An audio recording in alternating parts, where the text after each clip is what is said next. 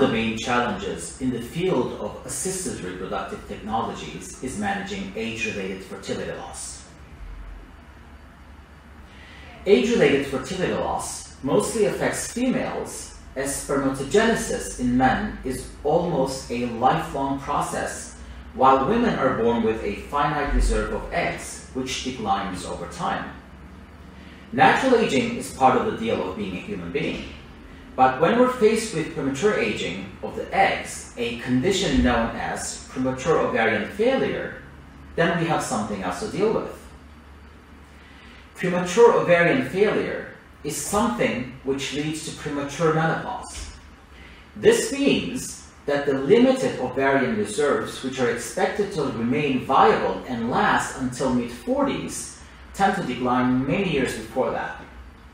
We've seen patients enter menopause in their 30s and even in their 20s.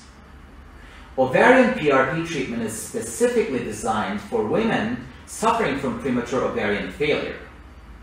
PRP application in ovarian soft tissue aims at cellular growth and proliferation in the ovaries based on many properties of platelets.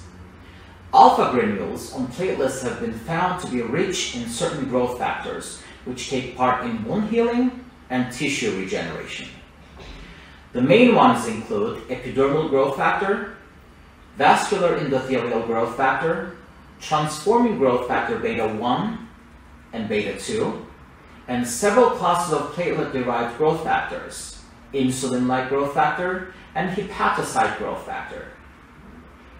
Even though PRP achieves success in many women well into their late 40s, the main benefits are seen with women in their late 30s or early 40s who are experiencing premature ovarian failure.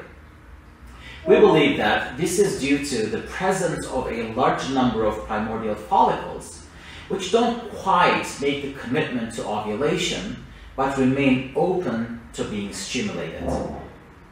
If you're especially younger than 45 years of age and suffer from premature decline in your ovarian activity, ovarian PRP treatment can help achieve a viable pregnancy.